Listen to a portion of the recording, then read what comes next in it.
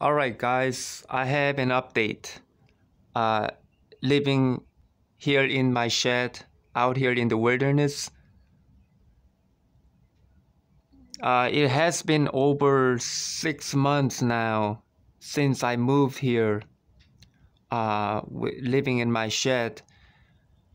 People may have been wondering if I ran into troubles where get violated by criminals or bad people out there, especially when you live here by yourself with no one else around you, no other people living nearby.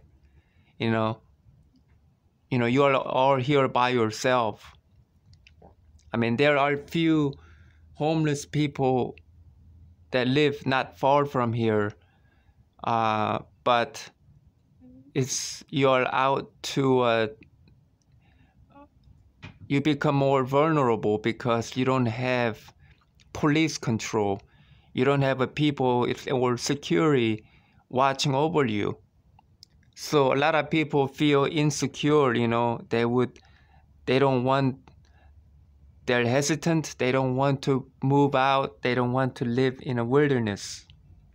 You would feel safer living in an apartment or house.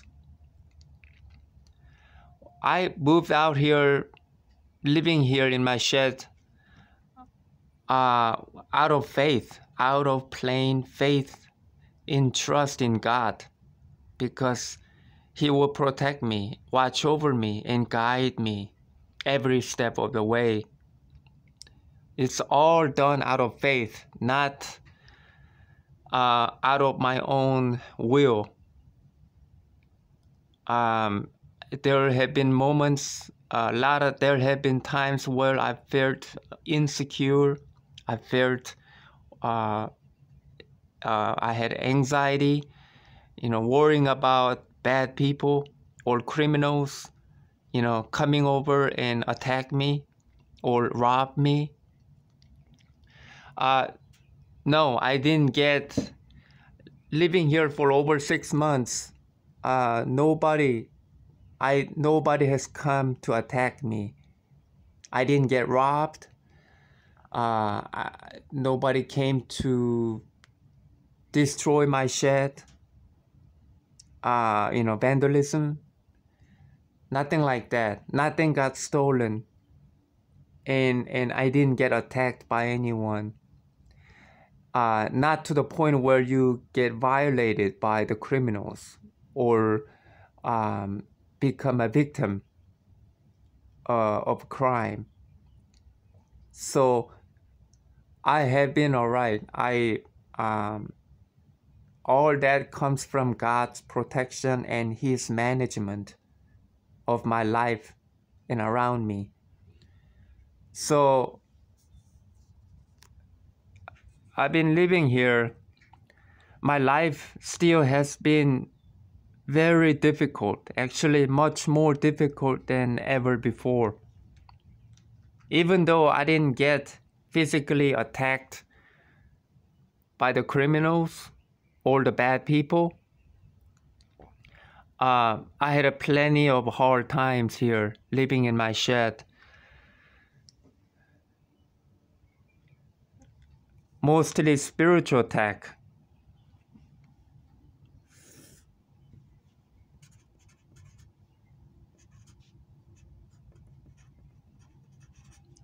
Living in my shed, my life,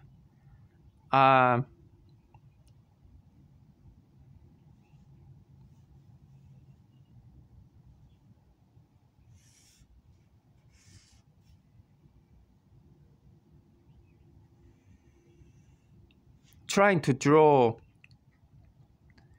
I don't know, diagram or graph to better explain it.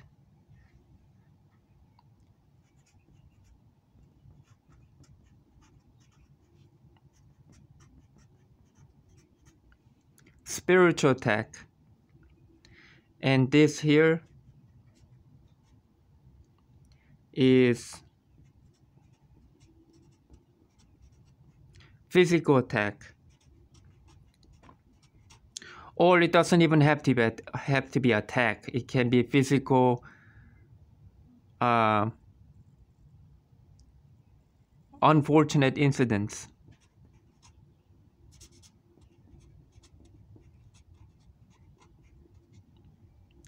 More of a physical side of it. This is like,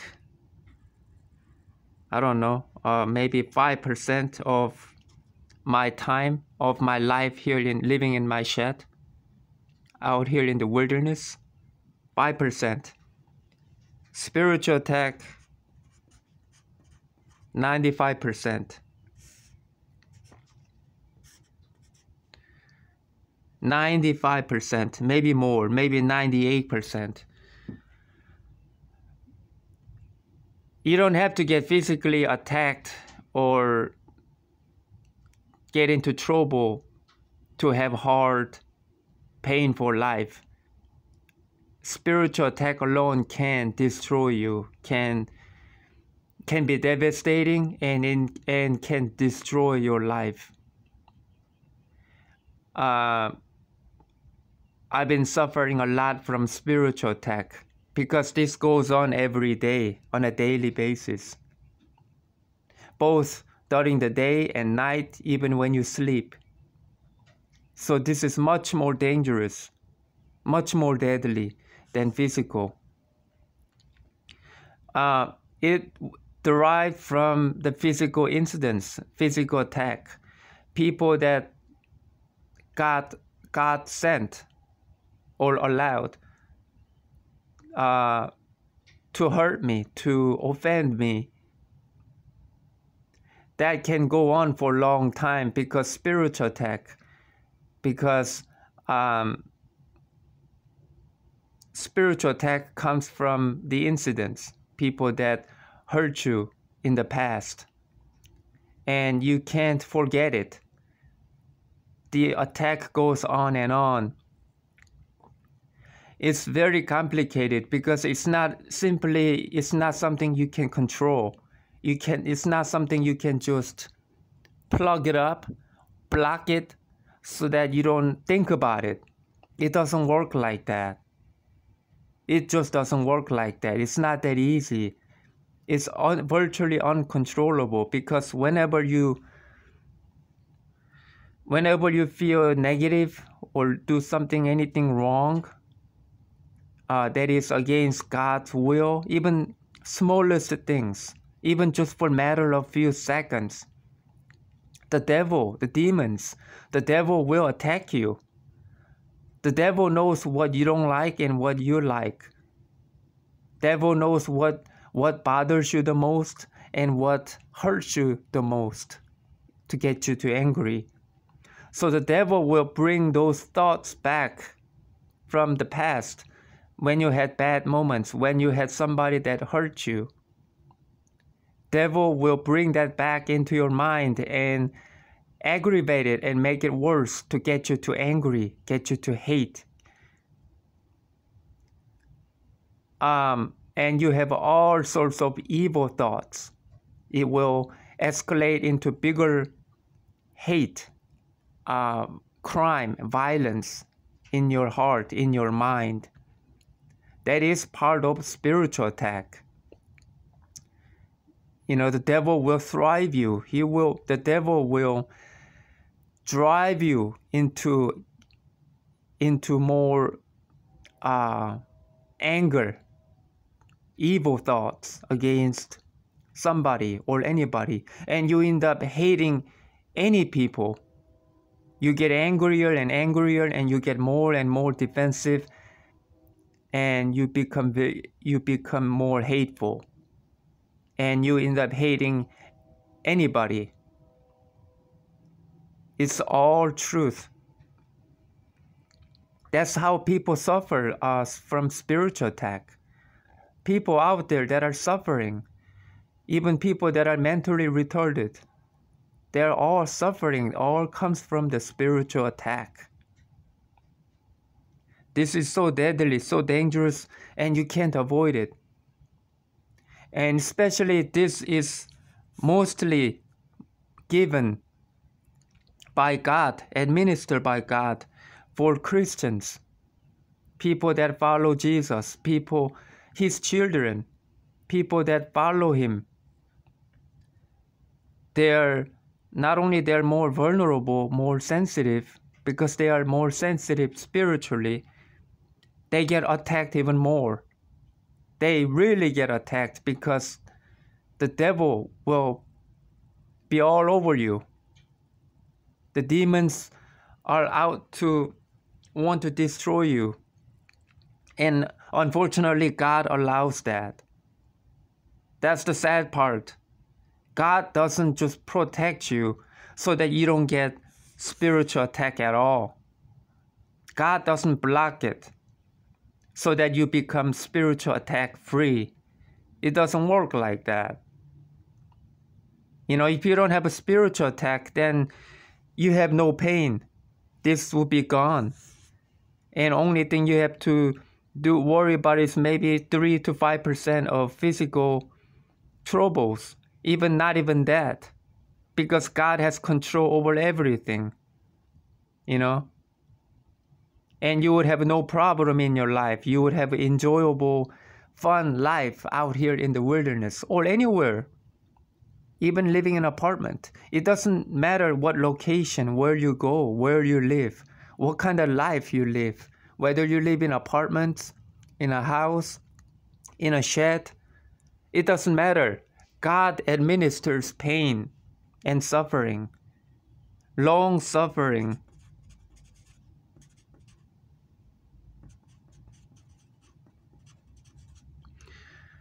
Pain is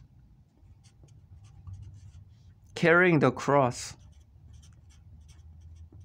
for God, for Jesus. That's the truth.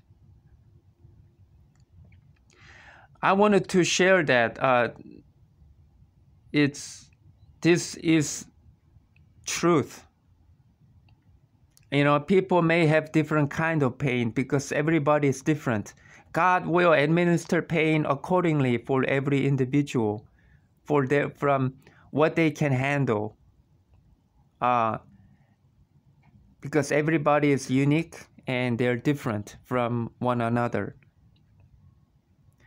But I've been suffering a lot from spiritual attack, and this will go on forever until you die. So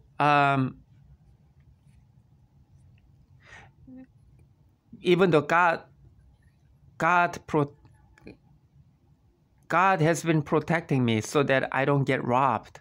He told me that, and that my shed will be protected, and he did what he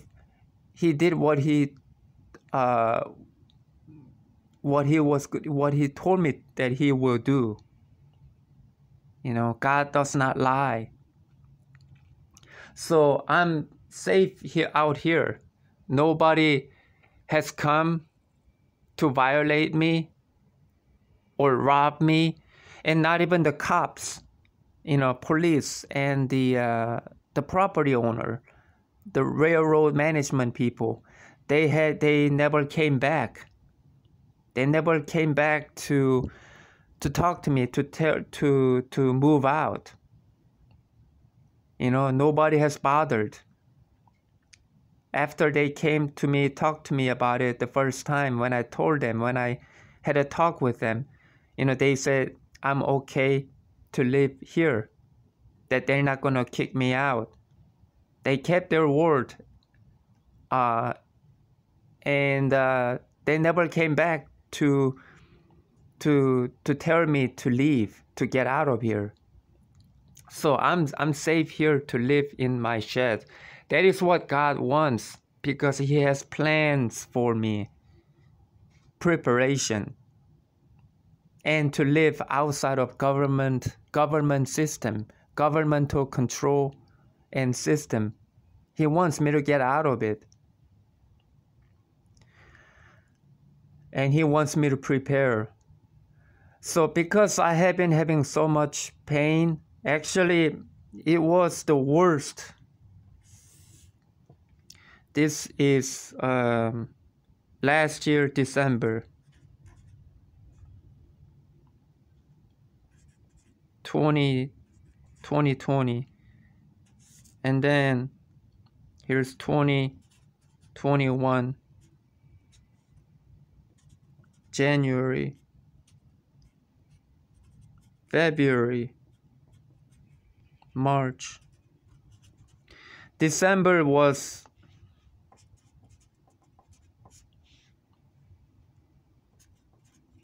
or torture, even worse. December and January was the absolute worst in my life. It was like the peak season of pain. Not only the harsh weather, we had a cold winter, we had a bad winter, a lot of snow, a lot of wind, a lot of sleet. It's been rough, but that's not what I'm talking about. If that's all I had, if bad weather was all I had, that would be like piece of cupcake. That would be nothing. It wouldn't be even qualified as pain. It was really bad because not only the bad weather against me to bring me troubles, but the spiritual attack made it much worse. And on top of that, God specifically administered me more pain, like torture. He nearly killed me like 2 to 3 times. It was spiritual pain that felt worse than physical pain. It was worse than a physical pain where somebody tried to strangle you to death. It was worse.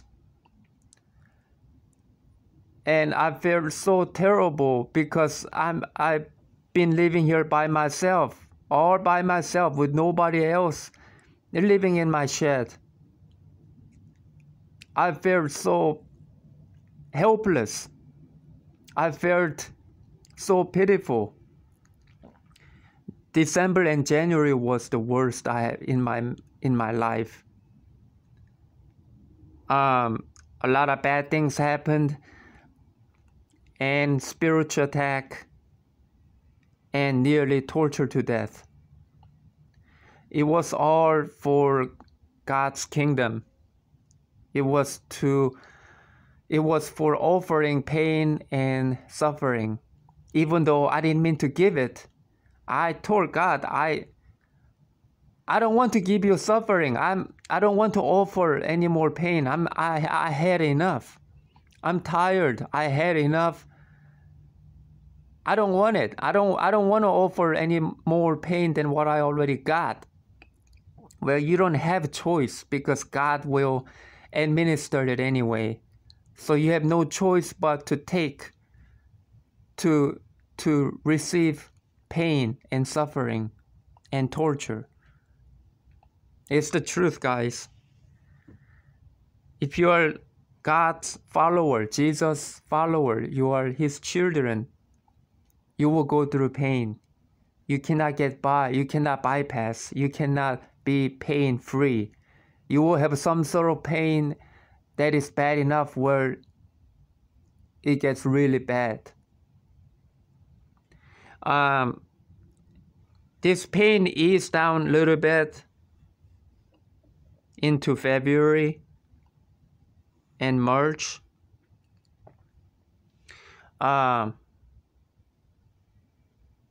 And I'm worn out. I'm tired.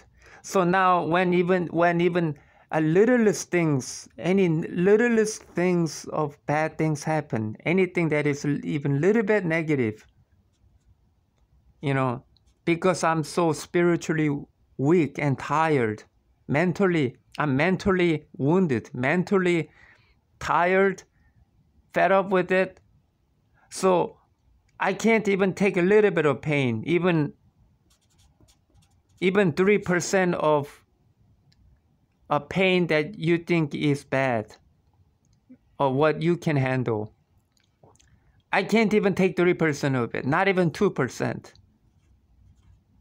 And in some case, even if there's no pain, 0%, 0%, I make anger out of myself using spiritual tech.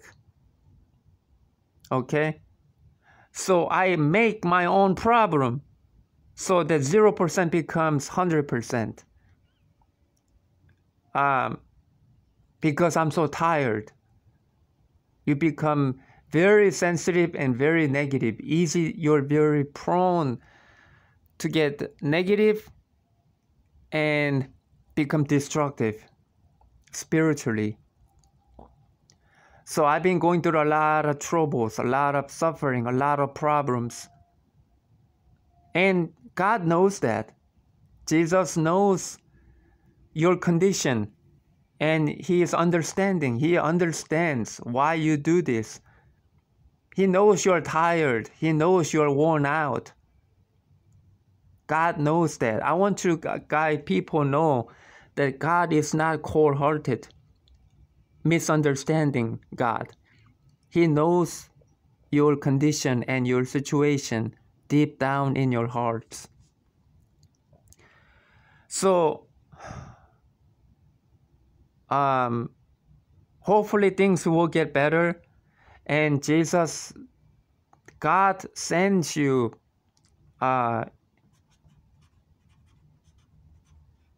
humanitarian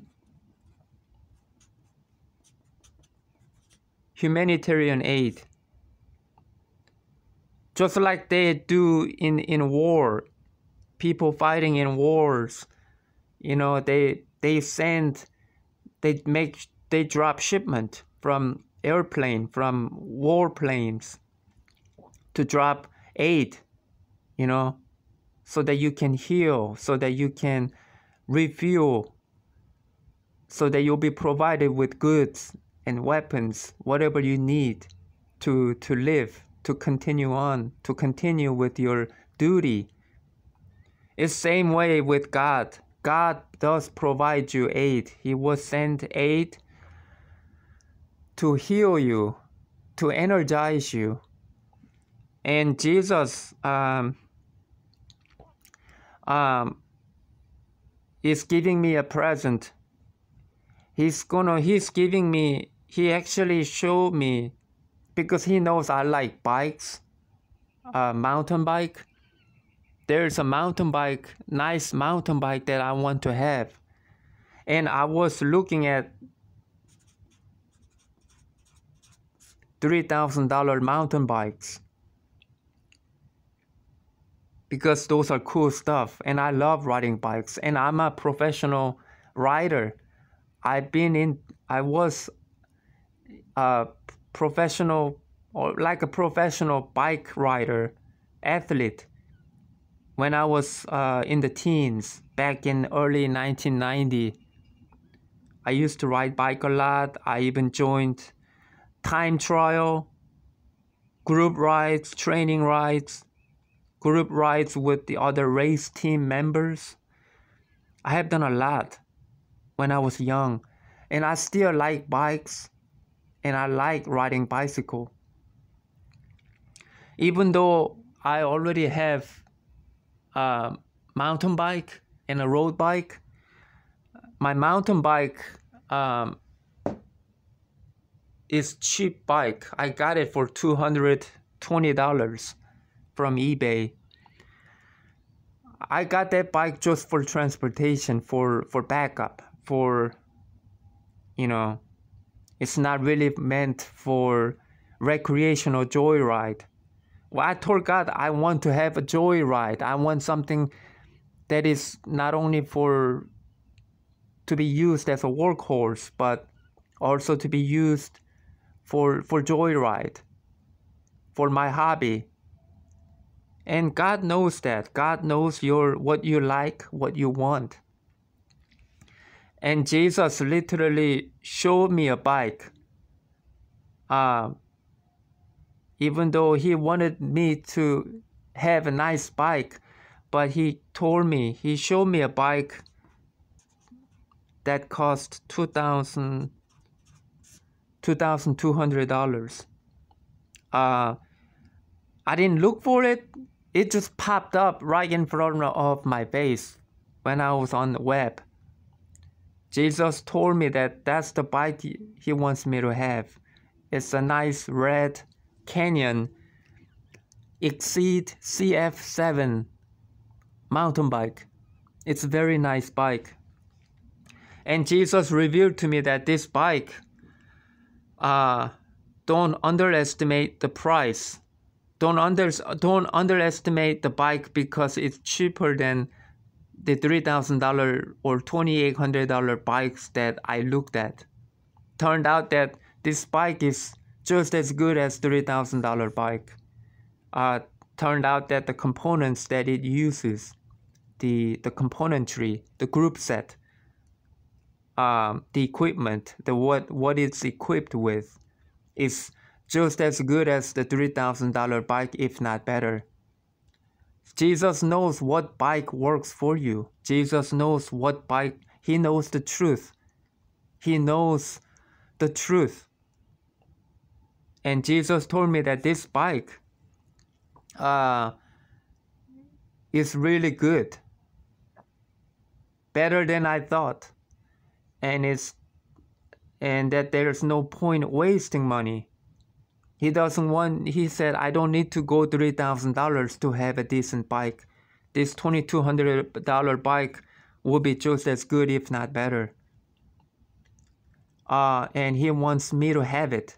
He told me that over and over. He confirmed to me over and over and reminded me over and over. It's not out of my own imagination. Jesus told me that personally.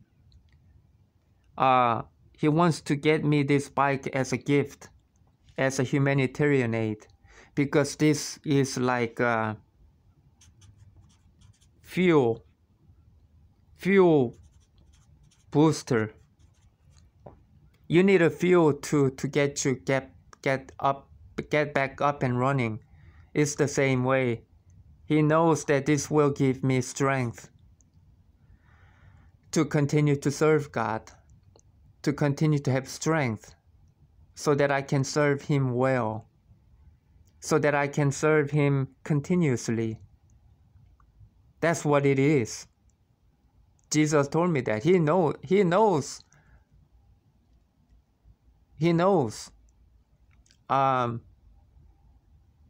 So He's not a harsh God. Even though this $2,200 bike or $3,000 bike, it may seem unreasonable because you are living out here in the wilderness. You are like living in a homeless status. It's from the worldly point of view, this is like unreasonable. Don't you guys agree? It's unreasonable. You don't have enough security. You're not living in a controlled environment. You don't have a security guard to watch over your place, like in apartments. You are out here, you're susceptible, you're vulnerable to attack by thieves. But no, Jesus says not to worry. Jesus says you don't need to worry about getting robbed.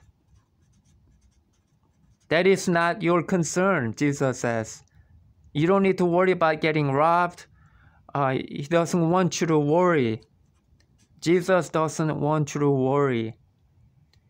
Jesus doesn't want you to fear, because fear is one of the worst enemy.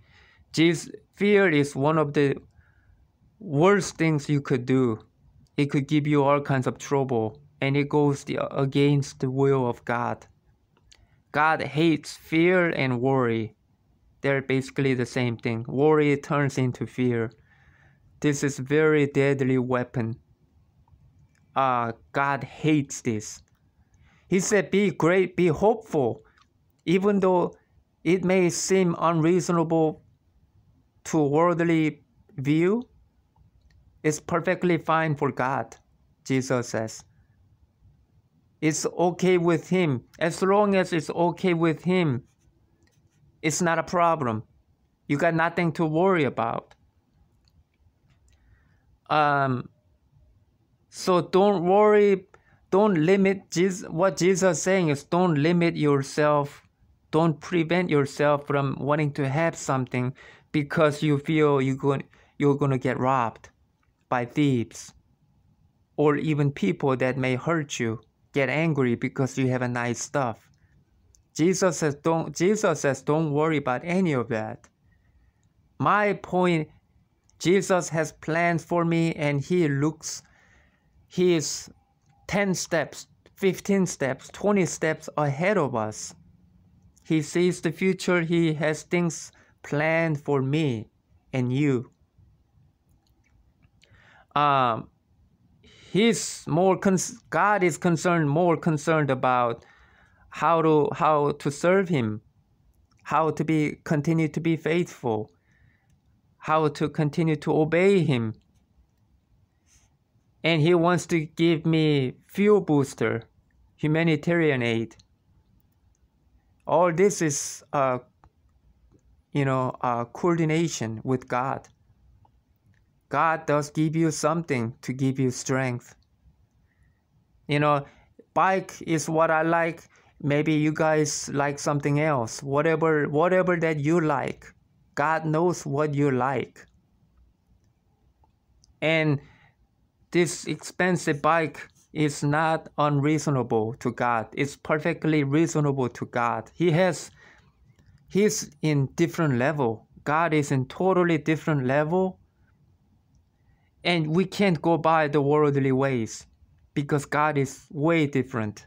And that you have to adapt to his ways, his standards. That's what I'm trying to get at. You cannot go by the worldly ways because then you go the wrong way. So don't worry about the cost, Jesus says. It's okay with him. So he's going to try to get me, he's going to get me one. I just don't know exactly when, how. I know that stimulus checks have been coming. And there are more stimulus checks to come. Jesus told me that also. There are more and more coming. And that he has plans. And that there will be even bigger and bigger purchases coming to prepare. So yeah. I just wanted to share that. Hopefully, I can get the bike soon. I don't know, maybe in a month, maybe more, I don't know. Jesus didn't say, but I know that it's coming soon. Because he also wants me to prepare for my shed, for insulation, and make furniture. He wants me to start making furniture also, like bookshelves, shelves that go on the wall. I need to put a lot of stuff on the wall because I don't want all the stuff laying around on the floor. It limits foot space. So that means I will need power tools to make stuff. And all that is part of plan, part of his plan. It's a project. All those projects are coming. So hopefully this will get better as when it gets into summer, spring and summer. But there's still pain, plenty of pain here. I'm not pain free. I wanted to let you guys know that you won't get pain free. As long as you follow God, you will continue to have pain. Yeah, it may sound like a bad news, but it's the truth, guys. It's the truth. What else? Yeah, I guess that's about it. I will provide updates with the shed and other stuff as time goes on. All right, well, Jesus bless you.